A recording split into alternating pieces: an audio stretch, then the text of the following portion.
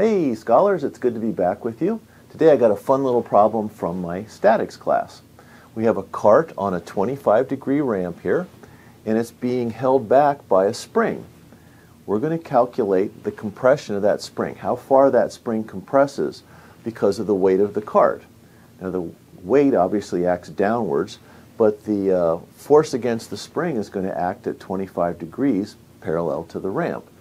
So before we do this, we've got to make sure we understand the solution process. Now the recipe for solving statics problems has 4 required steps, mandatory steps. The first one is a working diagram. That's that. The second one is a free body diagram, which we're going to draw here in a second. The third one is to write out equations of static equilibrium. And the fourth is to solve for something. The optional 5th step is to enjoy celebratory baked goods because we are not savages. So let's go ahead and do this. We've got everything set up now. Let's draw the free body diagram. And if you're going to mess up, this is where it's going to be. It's not really a trick, but there's a way to make this a little simpler. Now, there's the cart. Remember, free body diagrams are almost skeletal in their simplicity. They get rid of all the things you don't need to solve the problem. This kind of looks like the problem would look like if you went up and then saw it with your own eyes.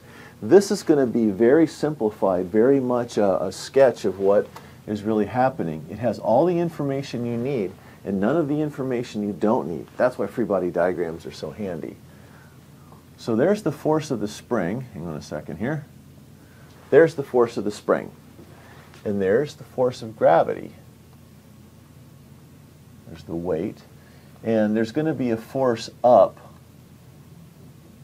and I'll call that normal force, I guess, from the ramp pushing up on the cart.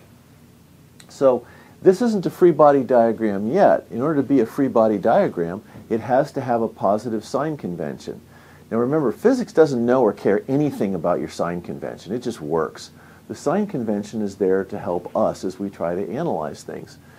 So if physics doesn't know or care anything about our sign convention, it means I can use any sign convention I want. Well, in this one, it turns out to be pretty handy if you make one of the axes parallel to the ramp.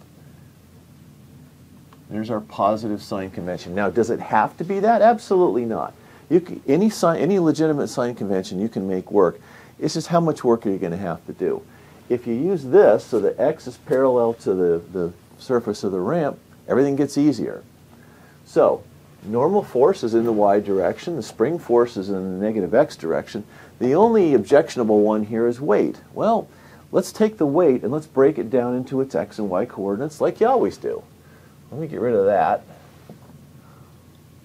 Weight now has a vertical component. There's w sub y. And I'll call that wx. Right? Now wx, by the way, that's the force that makes the cart want to go down the ramp. So by using the coordinate system, or the positive sign convention, so that x is parallel to the ramp, it appeals to our sense of intuition. Wx is the force that makes the cart want to go down the ramp, and Fs, the spring force, is the force that keeps it from doing that. Well, if I want, I can solve for the vertical forces if I want, but it's not going to be very informative. So we've got a free body diagram now. The next step is the equations of static equilibrium. So let's do this. I can write the sum of the forces in the x direction. That has to be 0. And I'll get out of your way here in a second. So let me write this down. And I can write the sum of the forces in the y direction equals 0. Well, I don't need to know what the normal force is. I mean, I can tell it's going to be Wy. The problem doesn't ask for that. So although that's a legitimate equation to write, and you certainly can, it's not going to hurt anything, the problem doesn't ask for it. So we don't need it right now. I'm going to go ahead and erase that. Now notice there's no sum of the moments here either. That's because there are no moments acting on this. We're treating the cart as a body that doesn't rotate, so there's no forces acting at any distances, so there's no moments here. This is the only equation we need. Well, let's go ahead and just do what the free body diagram says to do. Wx is going in the positive direction, and the spring force is going in the negative direction. That's it. That means the spring force is Wx. x. So the only thing I need to know now is, well, what's Wx? Well, let's do this. We're going to draw a force triangle. I'm going to go ahead and erase this since we don't need this anymore. And I have a limited amount of space on my little board here. Okay, well, let's draw weight down. You know, because gravity always works towards the center of the Earth, so gravity is always down, at least perpendicular to the surface of the Earth, I guess. And let's draw the components. There's Wx, and there's Wy. Now the only problem I've got now is which one of these is theta. It could be here, or it could be there. Well, how do you tell? Well, let's see. Let's draw something here. Here's horizontal. Now this, physics does really know about this. This is perpendicular to the vector of gravity on the surface of the Earth. And here's vertical. Okay, so gravity points downwards towards the center of the Earth. That really is vertical. Physics really does know about that. So let's grab this horizontal and rotate it. In fact, I'll use a different color here. Let's use red. And this is the angle of the ramp. So we know that's theta, right? Well, when we rotated horizontal, we also rotated the local vertical, I guess. So that's also theta. And from just basic geometry, all of those are theta as well. Looks like kind of like a attenuated snowflake, I guess. 4 instead of 6 parts to it. So that means that's theta. That's the part we need. So now we know which one of those is theta. Okay, and if you've got this, I'm going to go ahead and erase this little rotated coordinate system here and make some room.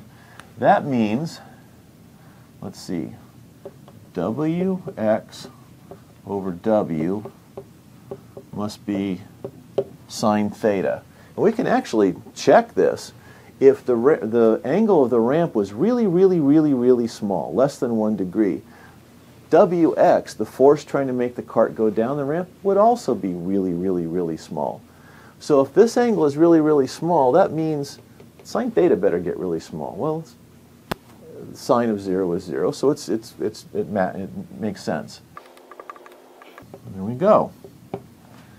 That's it. So that's Wx. So let's go ahead and replace Wx with W sine theta.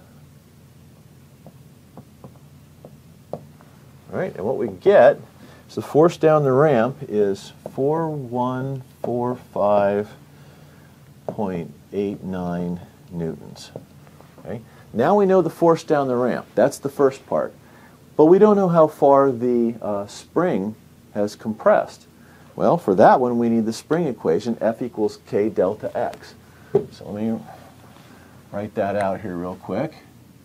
The force on the spring, or generated by the spring, is K times delta X, where delta X is how far the spring is compressed. And if you want to just remind yourself, X is in that direction. So I'm trying to find delta X.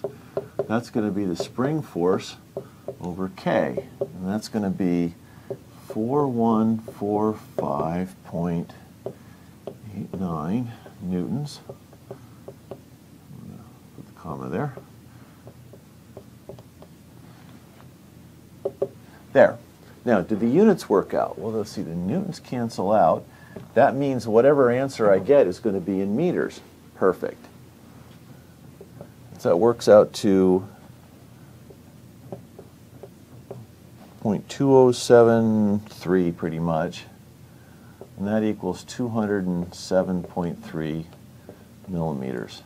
So there you go. That's how far the spring compresses. So we used some basic ideas of statics, and the thing that made this problem easier was to recognize that changing the angle of our positive sign convention simplified the equations. Now again, if you decide to use something simple, absolutely it will work. It's just going to be a little more, take a little more time. So I hope that helps, and we'll talk to you next time.